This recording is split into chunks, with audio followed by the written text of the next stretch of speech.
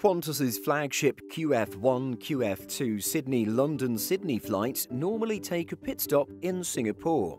While most passengers don't mind the opportunity to stretch their legs, Qantas doesn't stop in Singapore for passenger comfort reasons. While aircraft range is the obvious factor, let's look a little deeper into this particular service.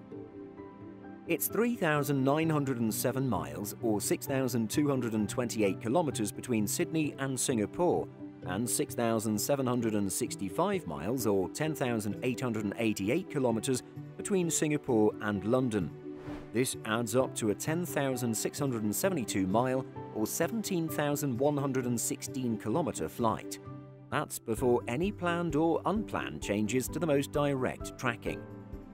Qantas has 4 long-range aircraft types available: the Airbus A380-800, A330-300, A330-200 and Boeing 787-9.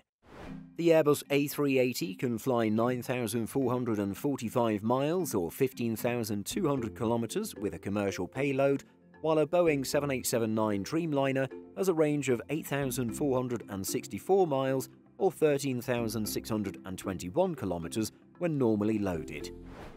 Qantas doesn't have a history of sending A330s into Europe or the United Kingdom, but their A330-300s can fly 7,021 miles or 11,200 kilometres, while their A330-200s can cover 8,326 miles or 13,400 kilometres.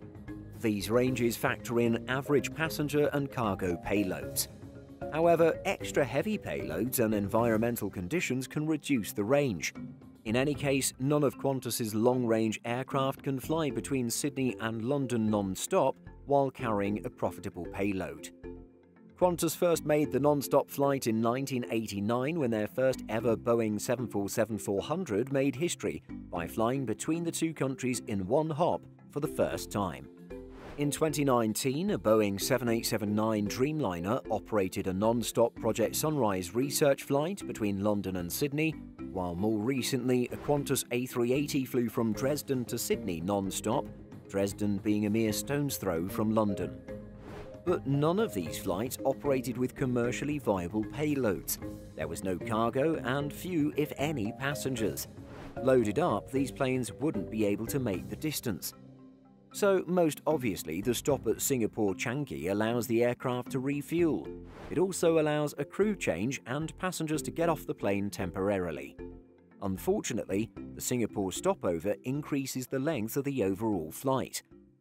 When the A380 is back operating this service by mid-2022, it'll take nearly 24 hours to complete the Sydney-Singapore-London sectors. Flying down to Sydney clocks in at just over 23 hours. Stopping at Changi makes sense. It's Qantas's busiest offshore port and the airline has good infrastructure there. Changi, and Singapore in general, is also popular with Qantas's Australian customer base. Interestingly, Qantas hasn't always sent QF1 or 2 through Singapore. For a long time, the flights operated via Bangkok. However, this was axed in 2012. In recent times, Darwin has replaced Singapore as the stopover point. However, QF1 and QF2 should head back to Singapore later in the year. Qantas hopes to eventually fly from Sydney to London non-stop, planning to do so with a modified Project Sunrise Airbus A350-1000. However, this will still be a few years off. Have you ever flown this Kangaroo route between Sydney and London? Share your experience with us by leaving a comment.